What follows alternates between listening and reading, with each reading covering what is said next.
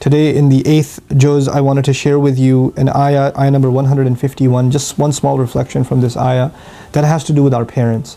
And I know Surah Al-Isra, Surah number 17, has just beautiful advice about parents, probably one of the most comprehensive passage in the Quran dealing with the rights of parents.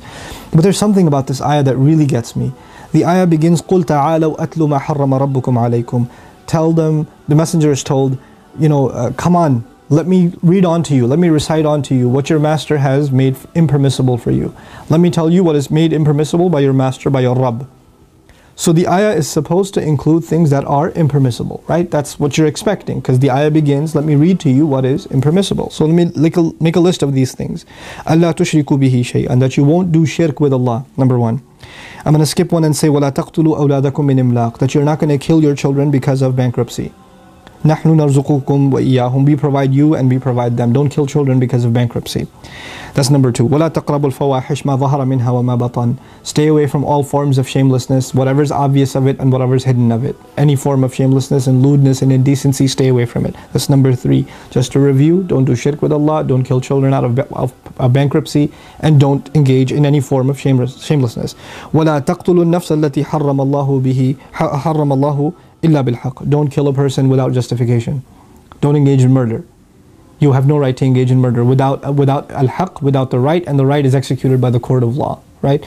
So there are major things that we are stopped from in this ayah. And at the end of it, ذَلِكُمْ وَصَّاكُمْ بِهِ, that is what He counsels you with, لَعَلَّكُمْ تَعْقِلُونَ, so you can apply your intellect. Allah is applying this, giving us this counsel, but in the middle of it all He said, وَبِالْوَالِدَيْنِ إِحْسَانًا, and I'm literally scratching my head because it says وَبِالْوَالِدَيْنِ إِحْسَانًا. Be good, be the best you can possibly be to both parents. I thought the ayah is not about commands, it's about prohibitions.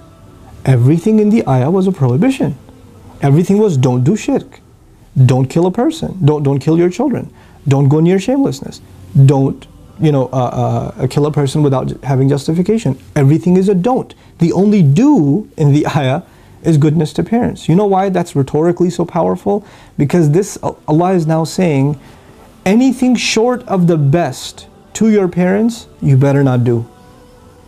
There is no other commandment in Islam where we have to do our best for it to be acceptable, and that if we don't do our very best, that you're actually in sin.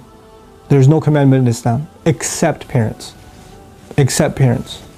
Allah doesn't say you have to have ihsan with Allah, that if you don't have it, then you're in the haram. The ayah is what is haram.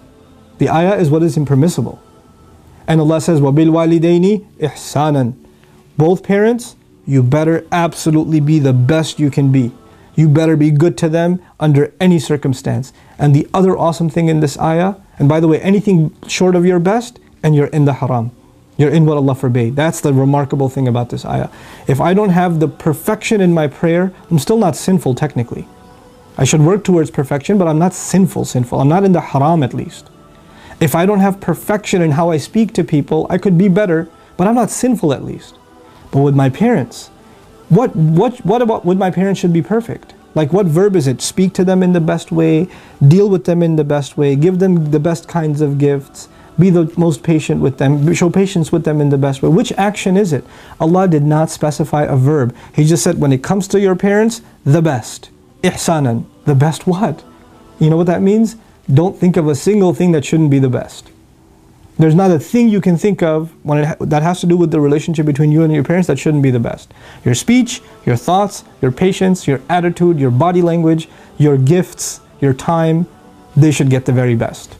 And Allah, this is the form that's used in every language virtually when someone is really giving you instructions and they're like, I don't want any discussions, okay? So if I tell my children, silence, one word, done. Then I don't want any discussion. End of discussion. There's no exceptions. I don't want to hear you're a special case, and I know it doesn't apply to me because I hate my dad or I can't stand my mom. Doesn't matter. It doesn't matter. وَبِالْوَالِدَيْنِ إِحْسَانًا. When it comes to both parents, ihsan. That's it. There's nothing else said. And it's made nasab. You could say nasab ala tawqeed also here. I'm telling you, it better be the best. It's like Allah is saying, I'm telling you, it better be the best. Nothing short of it. And that's in this remarkable ayah, in which everything else was forbidden. And by implication, what's forbidden with our parents is anything short of the very best. May Allah help us live up to this incredible standard and really give us the strength and the patience, really the patience to deal with our parents when they become hard to deal with, when they become, angry unnecessarily, when they make, inappropriate demands from us, and we sometimes even un-Islamic demands from us. How are we going to navigate that? We're going to even navigate those situations with ihsan in the very best way we possibly can. May Allah give us the courage and wisdom and patience to be able to deal with those difficult situations with our parents, and may Allah forgive our parents for the mistakes that they make. Barakallahu li wa lakum. Wassalamu alaikum wa rahmatullahi wa barakatuh.